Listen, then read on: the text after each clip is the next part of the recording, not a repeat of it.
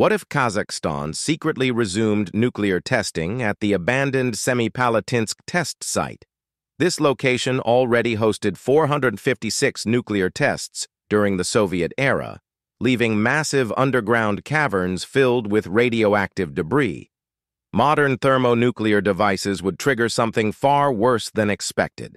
The explosions would collapse existing chambers, releasing decades of accumulated radioactive materials into the atmosphere. Massive radioactive geysers would shoot contaminated debris thousands of feet into the air. Within hours, radioactive dust storms would carry contamination across Central Asia. Major cities in Kazakhstan, Russia, and China would face mass evacuations as fallout spreads. NATO would scramble to identify the source while governments panic over unauthorized nuclear testing. The horror would expand as permanent exclusion zones grow across multiple countries.